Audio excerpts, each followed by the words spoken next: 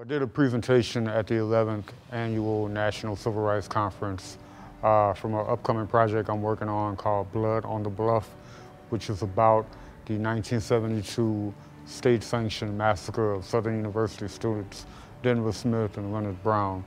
The presentation is a spoken word piece, but it's also multimedia. It infuses interviews with people who were on campus at the time of the massacre, as well as folks from various generations, just talking about what they know or what they experienced regarding the Smith and Brown massacre. And so throughout the piece, I'm speaking in the voice of the union, talking about how I ended up being named as I was named.